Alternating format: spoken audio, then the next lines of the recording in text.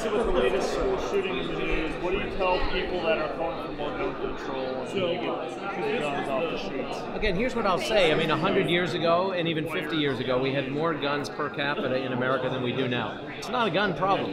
Guns in these instances have been involved, clearly. Guns have often been involved when people have lost their lives.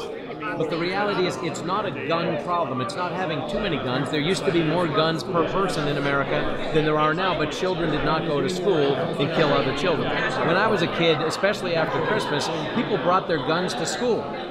My friends, we'd get a new shotgun, get a 22 or something, you'd come to school and show it to your friends. It was supposed to stay outside in your truck, which may or may not have been locked. But kids would bring them on the buses. Sometimes they would be in kids' lockers. Nobody even thought about shooting other people with them. So it's not a gun problem. What I would say to those for whom that is the solution, get a new idea, because that is not the solution. It is a cultural problem. We have a culture that is desensitized to death, that is desensitized to the value of life, and we celebrate death through our musical lyrics. We celebrate death through video games that literally reward you with extra points for going back and finishing people off. I mean, it is horrific and it is graphic, increasingly realistic. The television shows that now are even on primetime. Movies, again, these are things that have long existed, but the degree of specificity, the graphic nature of them, the encouraging of people to participate in the form of video games, and then the belief that none of this is connected to what we're seeing, give me a break. We've removed any responsibility from the homes and from communities, from schools and from churches, from things that once were the background and the foundation of the mores of a nation. We've told these people to keep a lid on it, keep that in your own mind. So we've removed any sense of right or wrong. We've infused that with a whole lot of do whatever, including taking human life, and then we're shocked when people do it. We got to grow up here in America. We got to be serious about the fact this is a cultural problem. And in America, at every level, from the homes that we live in to the White House and everywhere in between, we need to have a frank and honest dialogue about the cultural reasons for young people killing young people. It's not the gun, because they could just as easily run kids over while they're waiting in line to get on a school bus.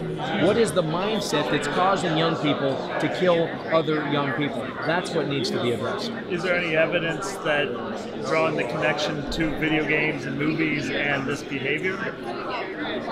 Again, go back before any of these existed. How many children walked into schools and slaughtered other children? How much more evidence do you need? You have 17 more dead children in Florida. We had a couple dead children a few weeks ago here in Kentucky. How much more evidence do people want? The people who say there's no evidence are full of crap, frankly, and are using that as an excuse to not address the fact that we have plenty of dead bodies of our children that are the evidence. I don't know how much more anybody needs. What should the government do about this, if anything? Again, let's start a dialogue. The most important thing, back to the beginning of your question, not to have any knee-jerk response. The idea that we need to do this or to do that, this rule or that law, that is not the answer. And mistakes are made when people, with good intention, in moments of emotion, rush to judgment. Let's start an honest conversation about what is or is not appropriate to be infusing into our young people. And I'm a big believer in the Constitution and the First Amendment and the right to free speech.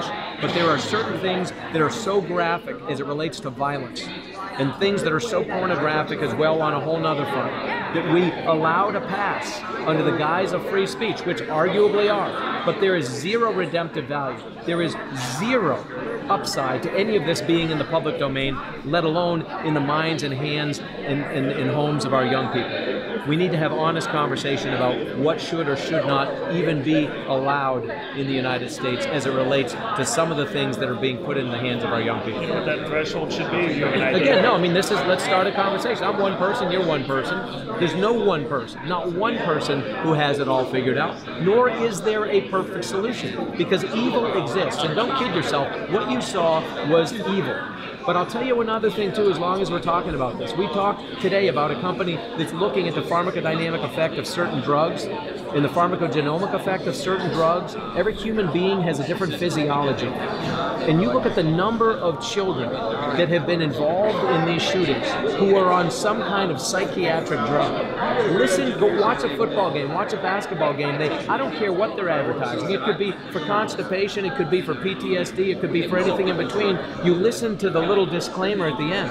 How many of them have very specific warnings about suicidal thoughts and thoughts of self-harm and of thoughts of depression? These are the catalysts for some of what we're seeing in these schools. Let's not kid ourselves. If we fail to talk about that by having knee-jerk responses about more rules needed for this, that, or the other thing, we are intentionally misleading ourselves, and that is a mistake. There will never be a perfect solution for keeping evil in a box, but we can be a lot smarter by talking about the societal impact of encouraging certain behaviors that have absolutely no upside for America.